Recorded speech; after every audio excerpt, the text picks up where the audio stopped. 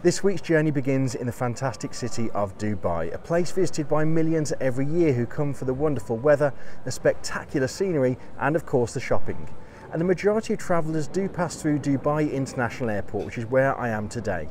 I'm heading to Birmingham on board the Emirates Airbus A380. Welcome to Edgington Airborne. Let's get going.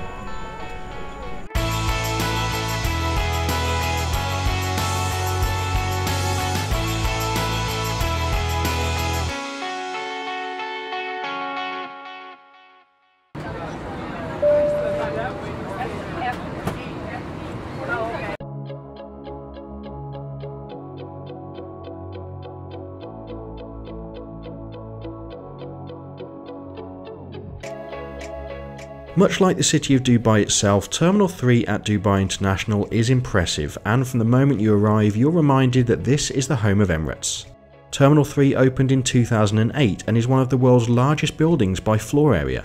This of course means that the check-in area is massive with plenty of desks for economy class passengers. After dropping off my luggage and chatting to the incredibly friendly staff, I made my way to the airport train and headed off to Concourse A to find my aircraft.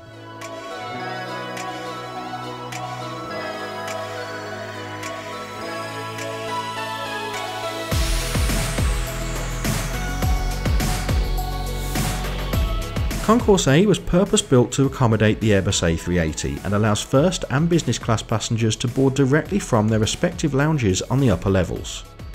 For passengers in all classes of travel, there's an impressive range of shopping on offer, with a selection of duty-free stores and well-known brands. You can even choose from a selection of Emirates branded products.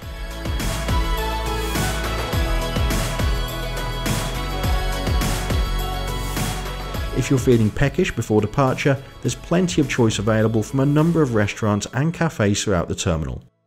Or for a little pre-flight pampering, why not spend some time in the spa?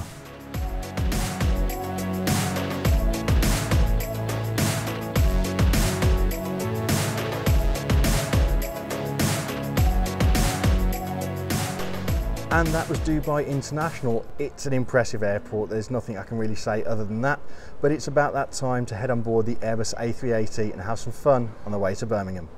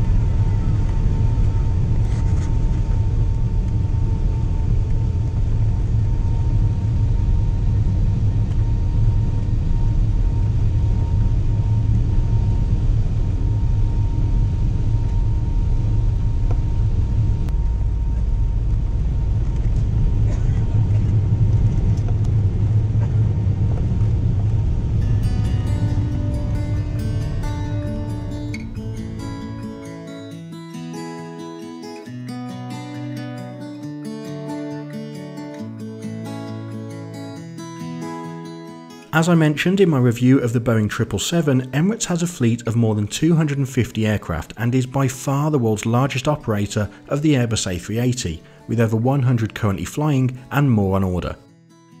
Over 105 million passengers have experienced this massive aircraft with Emirates since 2008, but sadly production of the world's largest passenger aircraft will end in a couple of years, as popularity of jets such as the 787 and A350 increases. Thankfully, Emirates plans to continue utilising the A380 for years to come, and in a moment we'll see what the aircraft is like for passengers, but first let's see how much it costs to fly on this route.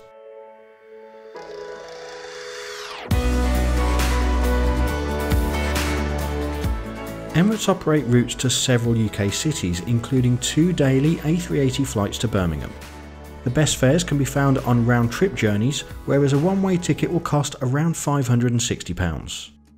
Tickets for the 7-hour journey in economy include standard seat selection, in-flight meals, and a fairly generous 30kg luggage allowance.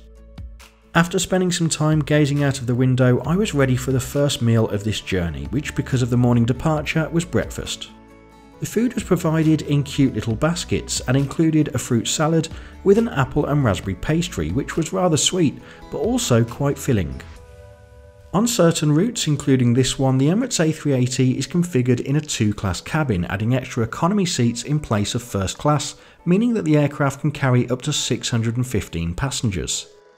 The economy layout on the lower deck is 343, but I chose a seat upstairs which is laid out 242 due to the curvature of the fuselage. Economy upstairs is at the very front of the aircraft, and passengers are provided with reading lights and air vents in the overhead panel, and this aircraft was also fitted with LED mood lighting which changes colour during the flight.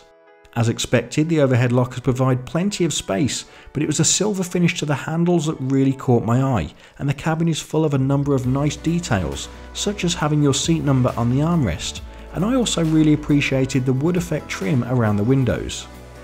Speaking of windows, a benefit to the window seat on the upper deck of the A380, apart from the views, is the additional storage bins along the cabin wall, allowing you to keep your essential in-flight items close by.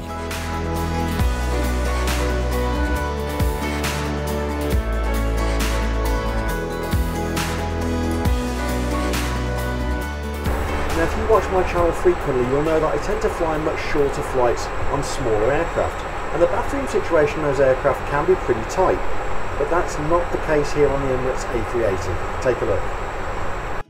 Now if this aircraft included first class, this is where you'd find the famous Emirates shower suite, but instead, economy passengers get the benefit of this enormous bathroom, and apart from the space, it features everything you might need to freshen up on a long haul flight.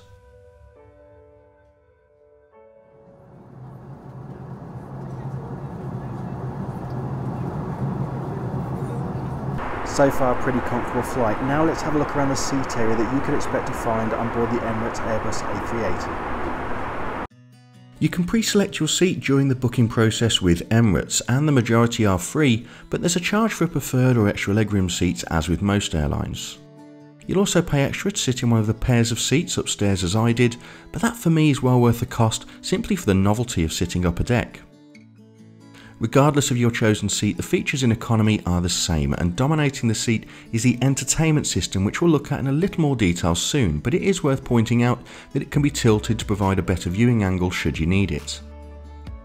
Below the screen there is quite a bit going on, and this seat featured the first of 2 USB ports on the left, as well as headphone input to enjoy your in-flight entertainment. The ever-present coat hook is placed on the right, and further charging is available via universal power port and a second USB. There is a remote provided for the entertainment system, although I personally didn't see any need to use it myself. Much like on the 777, there's a drinks holder placed right in the centre of the seat, meaning you can leave the table stowed, providing more personal space, but if you prefer to use the table, then it has a couple of options. It can be left folded, providing just enough room for your drink, or when fully opened up, the table provides plenty of space for the in-flight meal service, and if you need to bring it a little bit closer, there is some adjustment available. Towards the bottom of the seat is where you'll find your pouch containing the all-important A380 safety card, and behind this is a quite generously sized literature pocket, which is where you'll find the in-flight magazines. Of course, most importantly on a long-haul flight is the legroom, which for me was impressive, especially considering that the seat in front of me is reclined.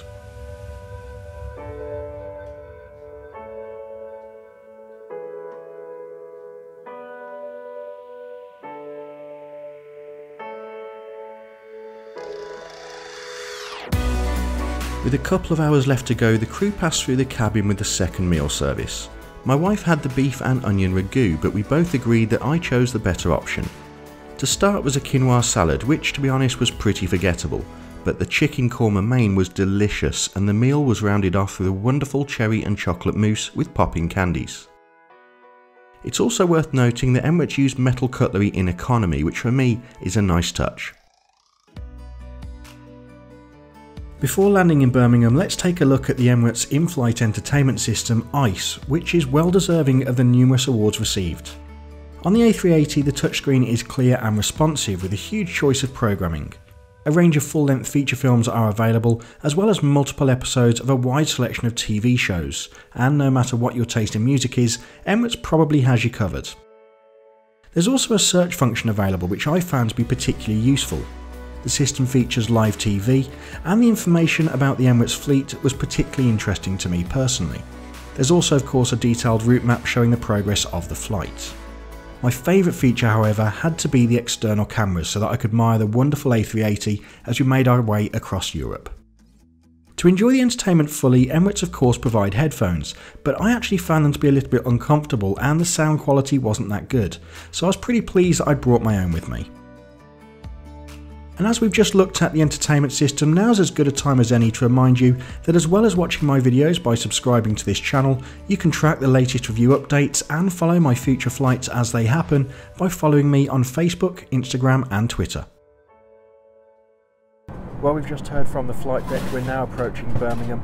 Do stick around to the end of the video for my final thoughts on today's experience, but for now, enjoy the landing.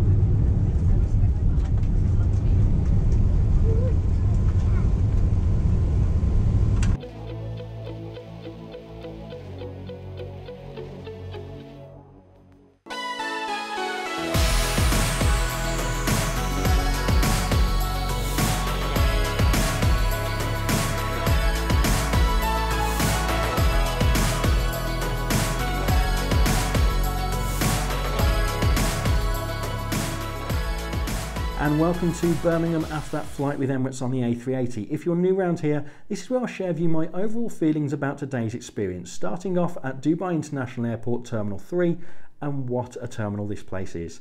It is very, very big though, so for passengers with reduced mobility or young children, you may want to consider the distances between the gates. It's quite large, but it is also a really enjoyable place to spend a couple of hours. Now, it's a busy day in Dubai International today, but it never felt overly crowded. The concourses have a good amount of size and there was a decent range of seating available as well. And of course, if you enjoy shopping, you really can't go wrong by visiting this terminal. Particularly if, like me, you're an aviation enthusiast, a visit to the Emirates store is well worth it. And then we come to the flight, and I'll start off by saying that in my experience, not just on this channel but personally as well, the A380 is the best way to travel long haul for economy class passengers. It is a fantastic aircraft, mainly because of the space. Even in economy, just the general size of the plane makes you feel much more comfortable with high ceilings and the width of the cabin, but it's also very quiet, adding to that comfort. And speaking of comfort, my seat today was really enjoyable to spend 7 hours in. Now, you'd have seen during the video I reviewed the seat, and the legroom was pretty good at that point, but that seat in front of me was reclined then, so it was even greater when the passenger in front of me sat upright. I also liked the extra storage that you had on the upper deck of the A380 by the window seats as well. And speaking of the seats and what's around them, the in-flight entertainment system, ICE, is fantastic. It's well known to be the best in the world, and I have to agree in my experience. And it was nicer to have a really high definition and large screen on this particular flight to enjoy the programming, unlike my previous trip with Emirates on the 777. I also enjoyed the food on board today. The breakfast that we provided was not particularly substantial, but it hit the spot. And lunch, that curry was really tasty as well. There were a couple of negatives on this flight though, if I am being very picky. One of which is something I mentioned in my previous Emirates review on the 777, and that's the fact that I assume company policy dictates the pilots don't speak to their passengers particularly often. Like my 777 video, the pilots only spoke to us once before takeoff and once before landing, and on a 7-hour flight it would have been nice to have an update or just hear from them during the cruise. Again, as I say though, that may be down to Emirates policy. And secondly, the crew. Now I do keep mentioning it, but my previous Emirates experience, the crew were absolutely phenomenal. They're really engaging, really proactive and very present in the cabin. Sadly, the crew on this flight were almost the complete opposite. While they were very professional when they were in the cabin, they weren't there very often. They only seemed to pass through the aircraft and see the passengers when they really had to, when they had a service to provide. There weren't very many crew walking just up and down checking passengers are okay. It wasn't that they were bad by any means, please don't get me wrong, but it just seemed like they were going through the motions a little bit today, and they spent an awful lot of their time in the galley just behind my seat having some good conversations, which I could hear because I was close and also because the A380 is so quiet. But again, they weren't bad overall, and this flight in general was probably the best I've experienced on this channel, and I genuinely cannot wait to fly Emirates again in the future, hopefully on the A380 once more. I do hope you've enjoyed the video today, and if you agree or disagree with anything I've said, please do let me know in the comment section below. If you enjoyed the video, hit that thumbs up button, give me a like, and of course if you haven't already, do subscribe and hit the notification bell so that you never miss a future upload. And as always, take care.